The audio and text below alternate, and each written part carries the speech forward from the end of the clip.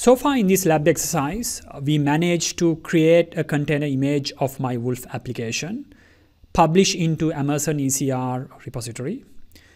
And we also created a cluster and ran our image as a container image, and then got our website working. The final piece that is left to do is to do the full integration so that every time when a developer makes some changes and commit into the repository, the container image get built and then get published into the Fargate cluster. So let's see how we can do that. Go to my Wolf application,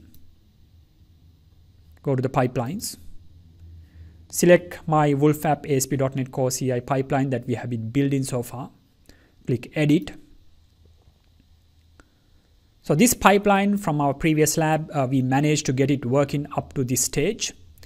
So we build the .NET Core application, we publish the image into Elastic Container Registry, we remove the temporary images. So the final step that we need to do is to get the publication of these images into ECS.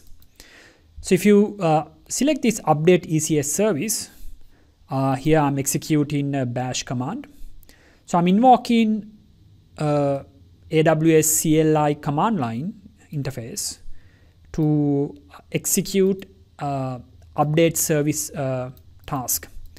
So here I'm using this AWS ECS update service. You can read the documentation under AWS CLI. And all what I'm doing is telling ECS, hey, this is the cluster I want to update. This is the service I want to update. This is the desired count of the task I want to run. The task definition is my Wolf app website task. And I do a force new deployment and also give the region where this cluster is at. So what this does is, remember when we created my Wolf website task, we gave the image as the latest image. So let's go back and then look at the image that we are going to create here. So if you go into the publish ECR, you can find that the image that we are publishing is called, we tagged my Wolf app release one as the with full URL of the repository, and then we tag it as the latest. And we publish this latest image into our ECR repository. And when we created the service, so remember we created a service called my Wolf app service, or my Wolf app website. This service always refer to the latest image. So if we update the latest image and then refresh the cluster, refresh the service with the with this command, it's going to take the latest image. So that's what we are going to do here. The name of the service, name of the cluster is my container cluster. So let's double check whether these names are correct. So name of the cluster is my container cluster, which is correct. Name of the service is my Wolf website. Service name is my Wolf website. Desired count is 2. So this is the number of tasks that I need to run. So if I look at this service, you can find that the desired count is 2. And the task definition is going to be my Wolf website, task, which is what I have configured for this service. So my Wolf website task 1. So this is the version. And if you look at this task definition, I'm not referring to a specific version. So if you look at, select this and then click create a new version maybe, or like select this task definition, look at it carefully. The containers that I have defined here, it refers to the latest image. So if I update this latest image with my changes and then refresh the service, it should work. So that's what I'm doing there. So this looks good. All my naming here is correct. There's no any spelling mistake. The final step is to grant permission to my build agent so that it has permission to execute this command. If you don't want to grant permission to the build agent, you can take the temporary credentials here using our secret token service and use those tokens to execute this command. But we know throughout this lab series, we study how to do that. But throughout this lab series, we are assigning the permissions into our build agent because that's an easy approach. So let's go there and then change our build agent to have this permission and then execute this pipeline. I'm back in my AWS console. Go to EC2 section. Go to running instances. So this is the build machine that's going to execute that pipeline. Go to the IAM role. Let's open it in a new tab.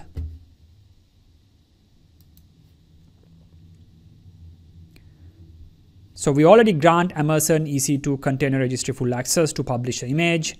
We already know that if you want to give it fine-grained permissions to publish to a specific repository, we can do that with a custom IAM policy.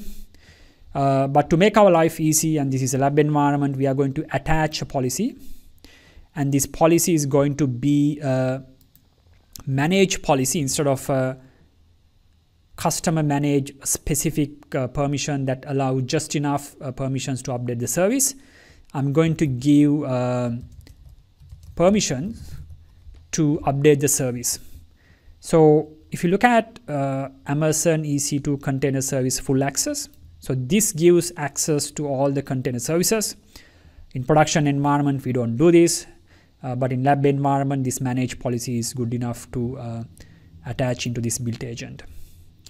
So when you are building this one in a production cluster, create a manage policy and create that manage policy in a way that it allows update only to a given service, so that the build agent or the temporary credentials that you are assuming to get access to that will have only access to that service. Because this is a lab environment, I just give this full access. So the build agent can deploy these artifacts into the content registry and then update the service. All looks good. So let's execute the pipeline. Back in Azure pipeline, if you make any changes, make sure that you save them. And then let's queue a new build. Queue a new build. Go to the build number. You can find that it's executing certain build steps. So if everything works fine, all the steps should get executed without any errors.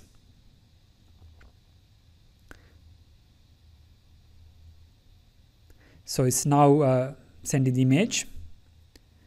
So there was an error in remove temporary image. Seems like there's an error. So let's see what is the error here. There's no such image like this.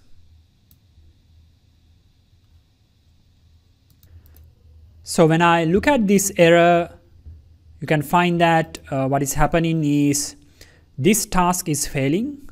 The reason why it failed was that I kept my previous default URL here. Of course, I need to point to the right account that I'm running this. So if you are running in a different AWS account, this URL is going to be different, especially if it is in a different region and if you are running in a different account ID. So what I publish is this image. So this is the name of the image that I created in my build agent. So in the remove temporary images, I need to give that image name. And also the other image that I'm creating here, which I need to remove. So now it's good shape. So these are the two images I want to remove. Click save. And then queue a new build. So select this. If everything goes fine, this should execute the pipeline. Let's see whether it will work now. So it's checking out the source control, restoring the packages, building the .NET application, and it's creating a publication of that artifacts, creating publishing to ECR. That's done. I'm in my AWS console. Go to ECS, select that. Go to my container cluster, select the service. And if you go into the deployments, you can find that there's a deployment happening behind the scene. So this is the first version that we publish. And behind the scene, there's another deployment happening whose pending count is 2. It still haven't started some tasks. So at some point in time, this new version is going to start some containers. So as of now, it's still starting the containers. So while it is happening, if I go into my load balancer, EC2 section, go to load balancers, and if you select this DNS name, paste it here, your web application is still running fine with the previous container IDs. So if I go into my EC2 section, ECS section, so now you can find the new version that I publish got its containers running. So at some point in time, this will start using those new containers. So back in my load balancer, if I go into the target groups and select this target group and then look at the targets, you can find that the all containers are draining. So these are the two all containers or the task definition that is started running. And then the new containers are now in healthy state. So at some point in time, the all containers will start going to the draining state. So let's refresh this again. So you can find that the all containers are now in the draining state and the new containers are in healthy state. So this web application is now using the latest version of our application. Of course, we haven't changed anything here, and that's why you find the same message. But our continuous deployment pipeline is working fine. So to finish everything up, let's go there and then create a change in this web application and then publish it with our Visual Studio Code. So back in my Azure DevOps, let's edit this pipeline and go into triggers. Make sure that you have selected enable continuous integration. So every time when I make any changes and then commit them into the Azure repository, this pipeline gets executed. So let's go into Visual Studio Code, make some changes, and then commit those changes into the repository. Open Visual Studio Code.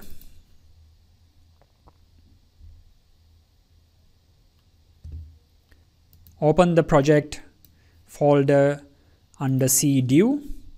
The project name is called My Wolf App. Select that folder. And then once that project is open, you go to Views, go to Home, select the index.html file. So this is the message it's typing. So let's call this message Welcome to Fargate, My Wolf App. Full pipeline is done. Let's call this one version 3. So everything is in good shape. So the changes are here. Let's give it a name like change the message. Commit it. And let's finally push it. So before you push this one, make sure that you open the browser windows to view how this deployment works. So you need to have 3 windows. One for ECS. You select the container cluster, go to the service, and make sure that you select this service and then select to the deployment. So you can find that what kind of deployment is active at the moment. So the all deployment is still there. At some point in time, this will vanish from here. So let's deploy a new deployment and then see how it appears here. And also make sure that you have a pointer into your load balancer, target groups. So you can see how some containers drain after some time. So right now you have 2 healthy tasks and 2 draining tasks. So let's go and then make those changes. So I make the changes and then push them into the repository. Click push. So that will kickstart the pipeline automatically. If I go into my Azure DevOps server, go to the builds, there's a build happening, change the message. That's why you get that blue sign. So it's running this build behind the scene. It's building the application. and now it's publishing those changes into the building that Docker image. You can find that it's building some layers. So the build is almost done. So you can find that it's not creating layers that are existing. It updates the ECR repository and then going to update the service. So let's go to the service and then check what happened. So back in ECS, so if I refresh this, on the service you can find that it deploy a new service called primary. There's going to be some pending count at some point in time.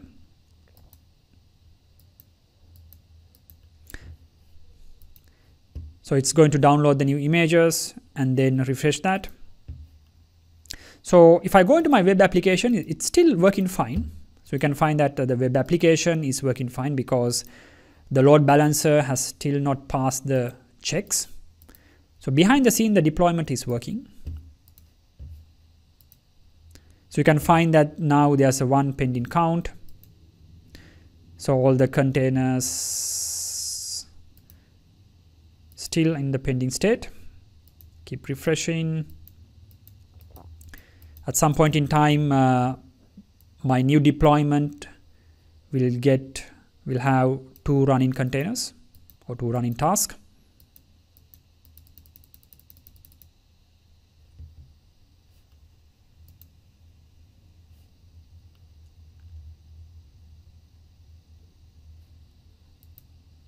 So there's 1 running container. So here you can find in the load balancer, there's 1 initial state. The load balancer still haven't passed the health checks. So there are 2 containers in initial state. So these are the new containers that it started. So if I go into my application, you can find that it's now load balancing between the old version and the new version. So at some point in time when all the new containers come alive, this message will change into the final changes we made. So let's give it some time until the old containers started draining. So you can find that still there's an old container running here. So that's why it's still directing the traffic into that. So you can set the timing into this, how long it's going to keep these draining containers. So now you can find that all containers are all draining, and I have these all new containers deployed and running. So let's refresh this again. So this is coming from the old container. So let's refresh this, and now you get it always the latest message. So this is these are the IP addresses. So 10.0.122.233. So 10.0.1.2.2.3. So that's healthy state. That's a new container that I publish. And the other one is, let's go to this page and come back again, is 10.0.2.9. 10.0.2.9, which is in the healthy state. So I finally got my application deployed into Fargate cluster through my Azure DevOps pipeline. Hope you enjoyed this session.